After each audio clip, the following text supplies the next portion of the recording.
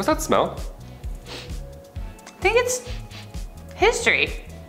Rich history. It doesn't smell very good though. It smells rather yucky. Yeah, because, well, Taylor, for this list, we're gonna get pretty stinky. Welcome back to Bumblebee, guys. Hope you're having a lovely day, because it might get a little weird now. It will, it definitely will. Not like it already hasn't. I'm your host, Rachel Fisher. And I'm Taylor McWaters, here at the top 10 hygiene practices in history that make absolutely no sense. This is so gross. Just like us. Number 10, not bathing. Let's start off strong. So obviously hindsight is 2020. We know a lot more about personal hygiene now than we did, then and as well in like middle school, because high school locker rooms, what the heck. Without the knowledge of germs and disease, not bathing seemed like the logical next step for a lot of people, even though it made you smelly as all heck. When the Pilgrims arrived in Native America on the Mayflower, the indigenous tribes often referred to their horrid smell. An account from a member of the Patuxet Nation even tried to convince them to start washing themselves. They were like, come on guys, it's enough. They washed their hands and faces, but they rarely washed their whole bodies. Though they believed cleanliness was next to godliness, that didn't necessarily mean they needed water to do it. They believed that should they submerge themselves, they risked disease. This could be because they dumped their daily duties into the water, so that's likely. So instead they took dry baths where they wiped themselves down with a dry cloth, but it didn't really help much. Number 9, bedpans. It's always the worst when you get tucked in at night, you start to fall asleep, you're starting to doze off, and then you realize you need to pee. It's the worst. You gotta get up, walk down that long, scary hallway, blind yourself for 2 minutes, and then get cozy all over again. Well, in the Middle Ages, you would just toss your full bedpan out the window. Easy peasy. Heads up. Oh, oops. It's so gross. Or sometimes, if you were feeling a little lazy, this was also common, you would use the bedpan and then just slide it back underneath your bed and go right back to sleep. If anybody ever gives you shit for having cups in your room, show them this video, show them this history. You're fine, you're not that bad. Back in those days, we weren't exactly aware of the disease that we threw out the window as well. Most of the time it was number 1, so the rain could just, wash away the yuck, but these buildings were only one story. It wasn't going anywhere. If you were tossing anything out, you'd be stepping over it the next morning on the way to, the public execution or whatever. Number 8, a lead facial. Today, if you have tan skin from that hot summer glow, it implies that you have had enough leisure time to acquire such a hue. Getting a tan is the thing unless you're like me and slather on that sunscreen for health, and so you look like a newborn baby when you're 80 years old. However, it was the opposite in times of old. If you had sun-kissed skin, that meant you worked hard in the fields, a symbol that you were a peasant or of lower class. If you were rich, you tended to have much paler skin, therefore implying your status, but simply staying out of the sun wasn't enough. Elizabeth I used a combination of lead and vinegar to achieve a bright white complexion and to hide her smallpox scars. The compound was called ceruse. This tradition even goes all the way back to women in the Roman Empire. A well-known actress named Kitty Fisher was also said to have died from the material as it slowly poisoned her with daily use. The material would add blisters, so she'd put more on to cover it up. Same with Elizabeth, and yes, slowly you understand. Number 7, Victorian Laundry Day. You spill some mustard on your shirt today, that stain will be gone by the time you get home. We're pretty advanced when it comes to quick stain removal today, but like the Romans, which I'll talk about later, it wasn't always smooth sailing. Take the 18th century for example. When Laundry Day came around, it was an event. It was like an ultimate chore. They had to take daylight in consideration and plan their washing days, as in more than one. The Victorian era was exhausting. They would soak their clothes overnight, then the next day would be spent soaping them up, boiling them, rinsing, soaping again, rinsing again, maybe soap one more in case there's too much pee-pee, and then rinsed another time, wrung out, mangled, laid out to dry. Hence the sunlight timing, starched and then slowly ironed. Cut to today, we have to encourage adults not to eat Tide Pods or drink bleach. We'll get there, maybe, I don't know.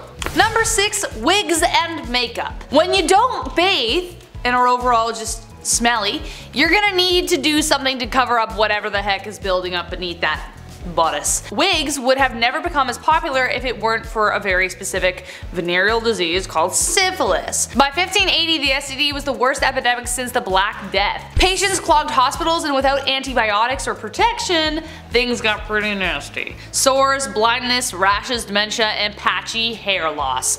Thus, for the sake of keeping up appearances, wigs came into fashion. Also the makeup I mentioned before.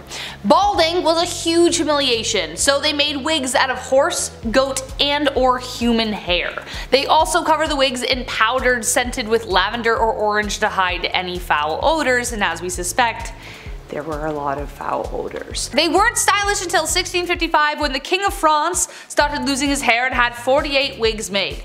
Then 5 years later his cousin Charles II of England joined the train and suddenly powdered wigs became like the next best thing. Wigs did help curb the lice problem though, because the human hair had to be shaved in order for the perukes to be worn, but the wigs themselves had to be deloused often. And yeah. Number 5. Urine Deep. Turns out we used pee for a lot of things back in the day, and today we still do? Question mark? The Romans used urine to wash their clothes, and even more impressive / gross is the fact that they used urine to help with inflammation, burns, or skin disease. Yeah, pee was the #1 trick. Get it? Number 1? Okay, we'll move on. Best way to whiten that smile was not a Crest white strip, but rather a facial mask dipped in the mellow yellow. Just pee. This is so gross. We mentioned on this channel before that Gladiator sweat was once bottled and then sold. Well, their pee as well was sold as this beauty product. Clean out those pores with a drop of Igor. Get it while it's hot, folks. This is extremely gross, obviously, but it does make sense. The ammonia in urine kicks stains away for good. That's why they would wash their clothes in the same way. Now we get it. History. Gross. Number 4, rush plants. Today we use chic shag carpets that, you know, really tie the room together. Sips White Russian.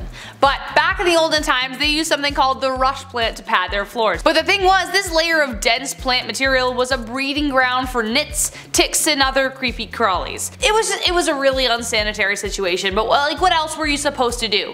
However, this kind of flooring made them vulnerable to disease and infection. The reason being, as these floors would not be renewed for sometimes 20 years, the bottom layer, left undisturbed, would accumulate a lot of really gross stuff like animal droppings, feces, the piece of grizzle you dropped that one time, fish scraps, whatever. So it was just not, it was like basically a swamp down there. Number 3, royal bum. The groom of the stool is a little bit different than the groom of a wedding. It was perhaps one of the worst jobs to have, but, pun intended, it's one of the most important roles. The groom of the king's close stool was a position created during King Henry VIII's reign. Their job was to wipe the king's butt. And if that doesn't sound horrible enough, this poor lad would carry the king's stool with him, like on his back like a JanSport, and then monitor the king's meal times, and they would plan their day around when they thought the king would take a shit. I would be so anxious if a guy wearing a box toilet was just hanging out near me. He's like, hey, you feeling alright, boss? You good? You feeling full? That was a lot of bread earlier. You sure? Alright, take 5. Just, I don't know. Just take a look. I don't know. I'll let you be. Just jump. You must be thinking, what poor soul got stuck with this job? Well, this job was an honor, my friend. Sons of noblemen were awarded this role. You would get pretty close to the king, I mean obviously, but as time went on, these grooms became secretaries to that king. Pretty good upgrade. Eventually, getting a higher pay and benefits. Yeah, I would hope so. Even the king's walking, talking toilet gets dental back in the day. How neat is that? Number 2, eagle dung. I'm honestly not even sure what to say about this. You know? You have to have some kind of magnificent conviction to be like, I have no reason to believe this is true, but I am 110% sure that bird dung will fix it. Like that's some kind of confidence I don't think I'm ever gonna get. Eagle dung was a common substance found in the birthing room of all places. It was often rubbed in to alleviate the pain, most often accompanied by rose water, because who wants to smell that while they're bringing life to the world? No one, obviously. Obviously that didn't work, and the bacteria from the stuff probably didn't help their recovery either. They also used to place amulets and charms on the stomach to speed contractions and put coriander on the thighs. Coriander was believed to attract the baby out of the womb. A risky move considering people either love or hate coriander. There's no in between. It either tastes like soap or it's the best thing you've ever had. If the delivery was proving difficult, they would open cupboard doors, untie hair, and perform other metaphors to help the mother deliver easier. But it's the eagle dung that really gets me here, folks. I have no excuse for them. Number 1, the dirty dead. What feels like a never-ending maze, the catacombs under Paris stretch for hundreds of miles. They're a big tourist attraction obviously today. Horror movies have been made about these catacombs, just these walls of skulls, but where did they come from? Why were they put there? Also, how bad was that smell? See, originally the tunnels were built for Paris stone mines, but near the end of the 18th century, its purpose started to shift. Cemeteries were starting to pile up, and I mean that in a literal sense, disgusting. There was nowhere to put all these bodies, and everybody else started to get sick because of them, because they were breathing in, you know, dad corpse hot dog breath. They didn't quite know how to handle the dead in a clean way, so they just wanted these bodies out of sight and out of mind. So all these dead bodies that were laying in alleys or on the side of the road, they were gathered and then tossed under the city in these tunnels. These tunnels have been there for centuries before them, so you might as well put them to good use. And by good use, I mean let's just stack skulls in an orderly fashion and terrorize civilians for centuries to come.